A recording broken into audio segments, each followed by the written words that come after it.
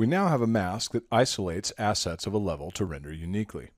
The mask works with any post-process material's effects, but needs further controls to work with outlines.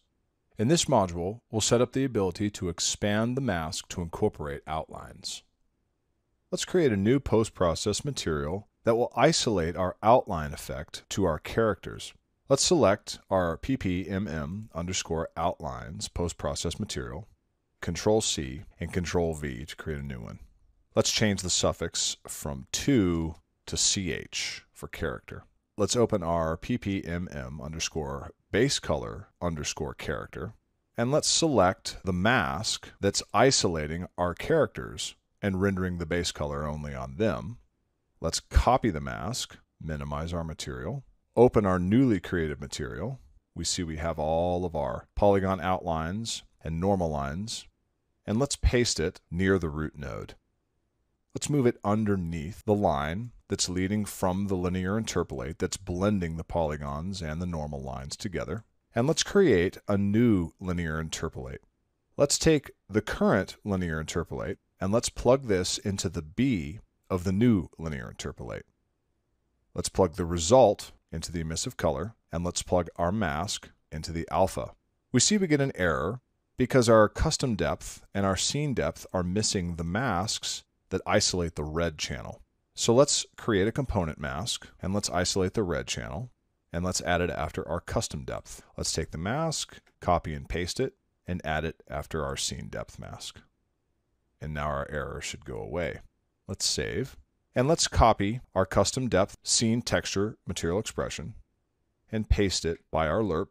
And let's change the scene texture ID to post-process input 0 and add a mask to only include the red, green, and blue channels. And then let's plug that into the A of our new linear interpolate and save. Let's minimize our materials.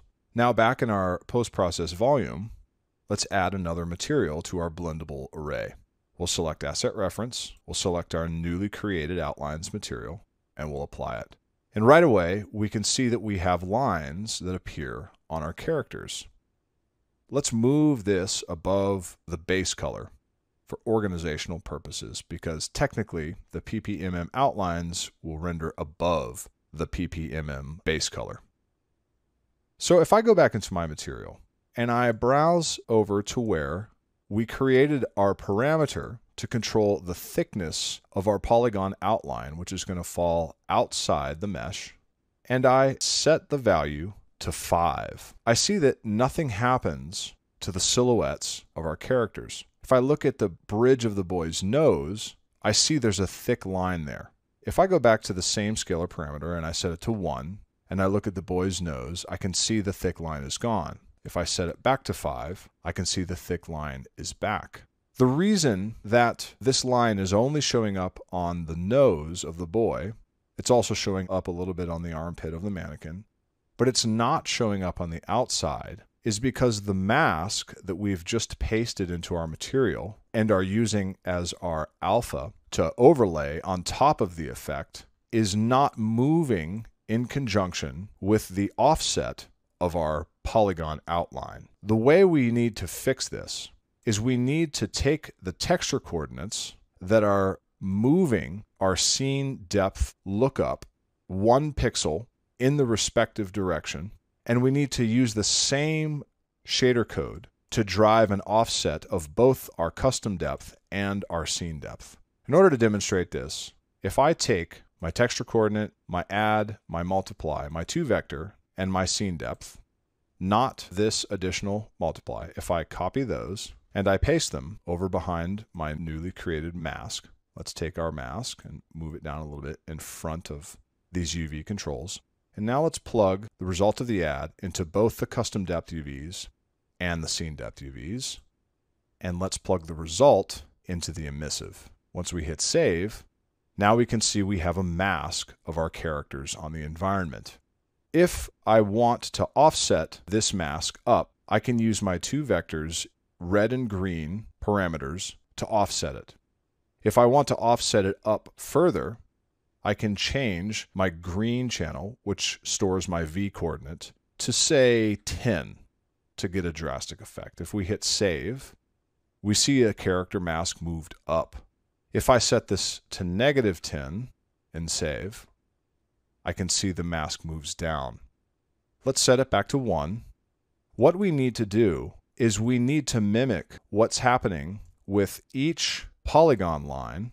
This one's moving 1 pixel up, this one's moving 1 pixel down, this one is moving 1 pixel to the left, and this one's moving 1 pixel to the right. We need to take this UV set of controls and we need to mimic what's happening here to our mask so that our mask expands in the same amount that our polygon outlines do.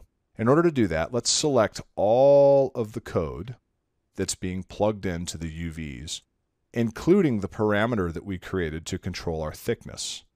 Let's copy that, and let's paste it in an empty spot over near our new mask shader code.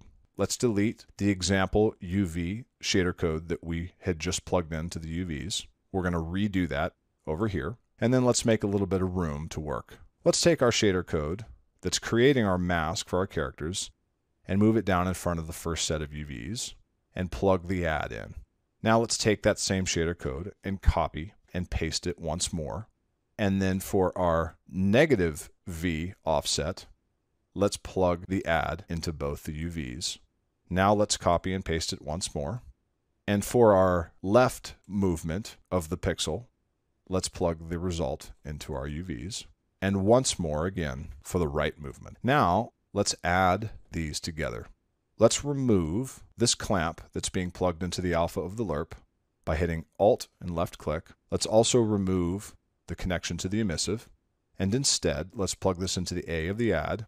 And then let's plug this shader code into the B.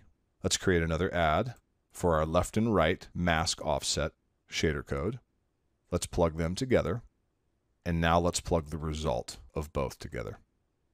Let's take all of this, move it up a little closer to our master material node. Let's take our newly created lerp and post-process input 0. Let's plug it in. And let's take the add that is the result of our entire mask for our characters. And let's plug this into the alpha. Let's minimize. And now let's hit save. Now I can see I have a line around my characters. To illustrate how this is working a little bit more clearly, let's move our material down and let's plug the result of our newly created expandable character mask directly into the emissive. Once we hit save now, we're going to see we have a mask around the characters. Now if I go to my parameter that's controlling my polygon outline thickness, and I increase or decrease it, the mask is going to increase or decrease with it as well. Let's set it to 2.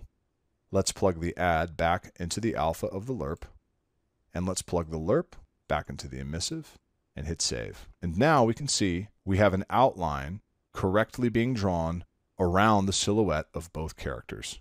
Now let's go back over to the sequence review. I can see once again the outlines are not respecting the depth of field.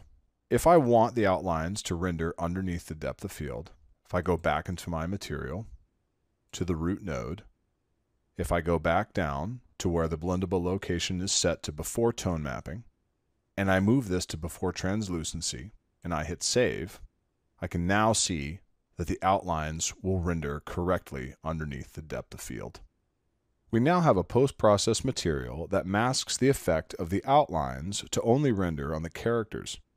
With the implementation of a few mask controls, we are now able to expand the mask the same distance as the polygon outline. The result is a correctly rendering outline effect on our characters. In the next modules of this course, we will examine a couple of ways to add graphic contrast to the level's lighting.